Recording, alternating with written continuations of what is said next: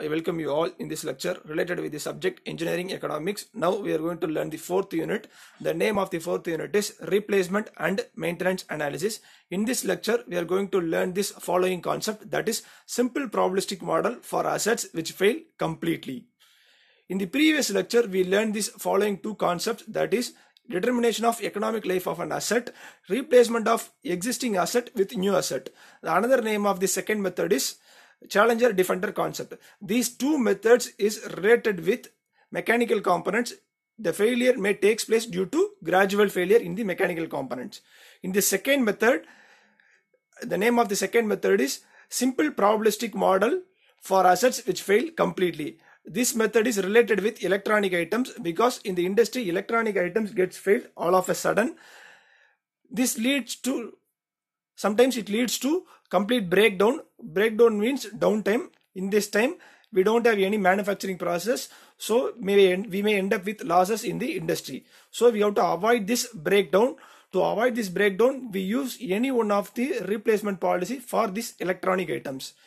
The first replacement policy is individual replacement policy. In this replacement policy we will replace the component electronic items once it gets failed. In group replacement policy, we will replace all the components at one particular interval of time. Maybe, for example, in our industry, we are having 100 number of electronic items. After 2 years, we have to replace all these 100 number of electronic items. Maybe at some particular time, maybe in the period of first 2 years, maybe one or two component gets failed. So we have to add some provision. That provision is, we can replace this individual failed items at that particular time. So a group replacement policy consists of group replacement plus individual replacement if any fail occurs. So with this one numerical problem, we will explain this concept, how we can choose any one of the replacement policy. That is, individual replacement policy is best or group replacement policy is best. So to identify this, we have to do the numerical analysis. In here we will have one problem statement. For this problem statement, we will do the numerical analysis. At the end, we will find which replacement policy is best. We can identify at the end of this analysis. Here the problem statement is, there are 10,000 bulbs in a decorative set. When any bulb fail to be replaced, the cost of replacing the bulb individually is 1 rupee. If all the bulbs are replaced at the same time, the cost per bulb would be reduced due to rupees 0.35 rupees. The percentage of bulbs surviving at the end of month, that is S of t, and the probability of failures during the month, that is P of t, are given below. Determine the optimum replacement policy, because we don't know at which time the electronic equipment gets failed. So based on the probability theory, we will solve this problem.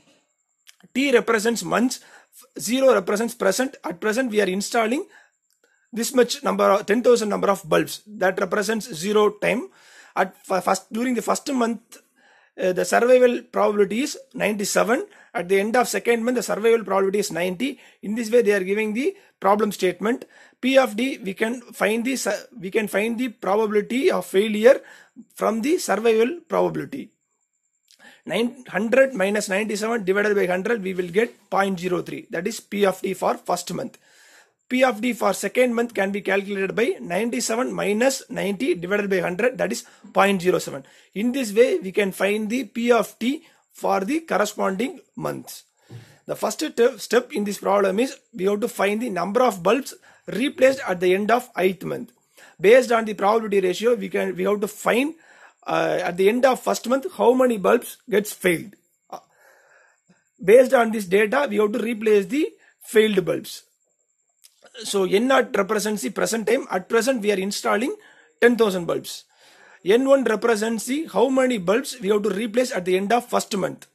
So based on the probability ratio, we will find the answer. So N0 into P1. At the end of first month, we have the probability ratio, that is P1. P1 is 0.03. So N0 we know 10,000 bulbs. 10,000 into 0.03, we will get 300. So at the end of second month, we have to find the number of bulbs replaced. So that will be calculated by using this step, N0 into P2 plus N1 into P1.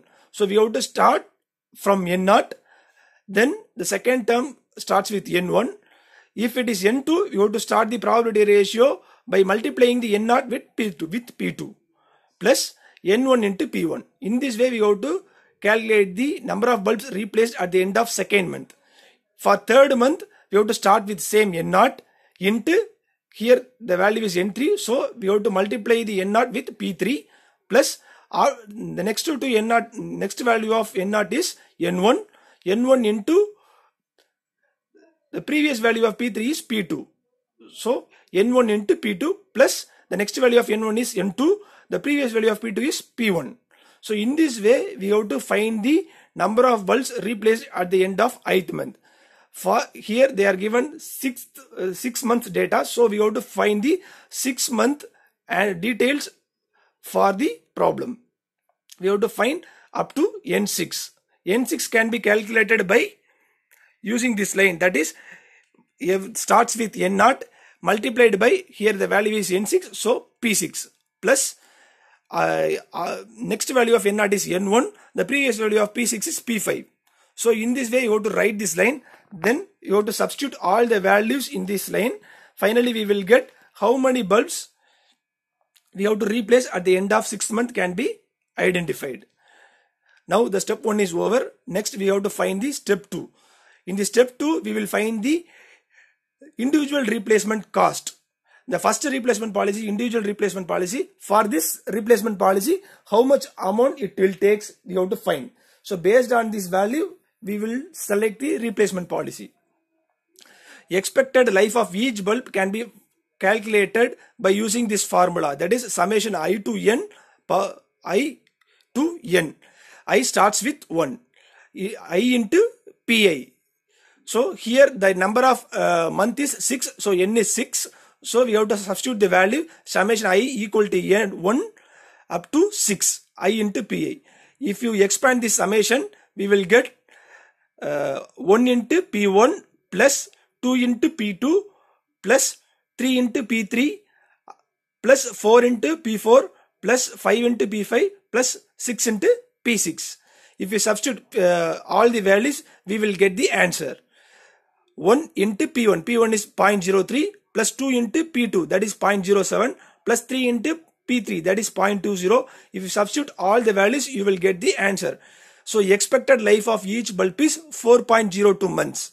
So each bulb, the life of the each bulb is 4.02 months. Next we have to find average number of failures for the particular month, that 1 month. That can be calculated by dividing the 10,000 divided by 4.02 months. Life of each bulb divided by, total number of bulbs divided by the life of each bulb. Finally, we will get the answer, that is 2,488 failures occurs at every month. So at the end of first month, this much bulbs gets failed. So we have to replace this bulb. So for individual replacement, the cost will be 1 rupees for 1 bulb. So if you multiply this 2,488 bulbs with 1 rupee, we will get 2,488 rupees. That is the cost of individual replacement policy. Next, we have to find the group replacement policy cost. That can be calculated by using this following table. I will explain the procedure. First column represents end of month, that will be denoted as A letter. The second column represents cost of replacing 10,000 bulbs at a time. Because in group replacement policy, we will replace all the bulbs at some period of time. In this period, we will replace the individual bulbs also. If any bulbs get failed, we will replace the individual bulb also. That can be calculated in the third column. Fourth column can be calculated by adding this group replacement plus individual replacement. Finally, we will get the fourth column. Next, we have to find the average cost, because in this lecture we will find the economic life of an asset. In this economic life of an asset concept, we will identify the cost for particular years. So at the initial time, the cost will be high. Once the year progress, the cost will get reduced. After some period of time, the cost gets again increased. Total cost gets again increased. The conversion takes place at any particular point. So corresponding to that point, we have to note down the duration, that is a year or month. This month is optimum. This month gives the answer for the group replacement policy. Same concept is utilized here. So here we have to find the answer for group replacement cost. That is, first by iterative method we will find the answer for this problem. First we will find the answers for first month. At the end of first month, if we will replace all the bulbs at the end of first month, means here we have 10,000 bulbs. So if you replace all 10,000 bulbs, each bulb cost 0.35 rupees. So if you multiply these two, we will get the group replacement cost at the end of first month, that is 3,500 rupees. In the previous slide, we will find the answer for first month, that is at the end of first month, this much amount, this much number of bulbs gets replaced because this much amount of bulb gets failed. So we have to replace this much amount of bulbs. So at the end of first month, 300 bulbs gets failed, that is N1. We already find in the previous slide. So for cost of individual replacement cost is 1 rupees. If you multiply 300 into 1, we will get 300 rupees. This is for first month individual replacement cost. If you add these two, we will get total cost for first month. To find the average cost, we have to divide this value by corresponding month. That is 3,800 divided by 1, that is 3,800. For the second month, if you replace all the bulbs, we need 3,500 rupees. That is calculated by 10,000 into 0.35. At the end of second month, at the end of first month, 300 bulbs get failed. At the end of second month, 709 bulbs gets failed. If you add these two, we will get for 2 months, this much amount of bulbs gets failed. That is 300 plus 709, that is 1,009. For 1,009 bulbs, we need 1 rupees for 1 bulb. If you multiply with 1, we will get 1,009 rupees for individual replacement. So the group replacement policy consists of group replacement plus individual replacement. If we add these two, we will get the total cost, that is 4,509. Next, we have to find the cost for one particular year. Here the total number of month is, here they mentioned month. For 2 months, 4,509 rupees. For 1 month, we have to find the average cost per month. So that can be calculated by dividing this total cost divided by corresponding month. 4,509 divided by 2, we will get 2,254.5 rupees. That is average cost for 2 months. In this way, by using N1, N2, N3, we will find the average cost for third month. By using N0, N1, N2, N3, N4, we will find the answer for fourth month. If you look at the last answer, that is average cost, at the initial time the cost will be high. Over the year, once the year progress, the average cost gets reduced. 3,800, which is higher than the 2,254 rupees. 2,184, which is lesser than the previous value. If you look at the fourth value, that is 2,680 rupees, which is higher than the previous value. So the conversion takes place at this third point. Corresponding to this point, we have to note down the month, that is 3. So for group replacement, we have to use the group replacement takes place at the third month. By this table, we will find that the group replacement for this setup is third month. The cost of the group replacement policy is 2,184 rupees. If you compare these two values, if you compare the value group replacement cost with the individual replacement cost, this group replacement cost is less. So we have to choose group replacement policy for this setup, which gives lesser cost, which needs lesser cost. So we can use group replacement policy is the optimum replacement policy for this setup.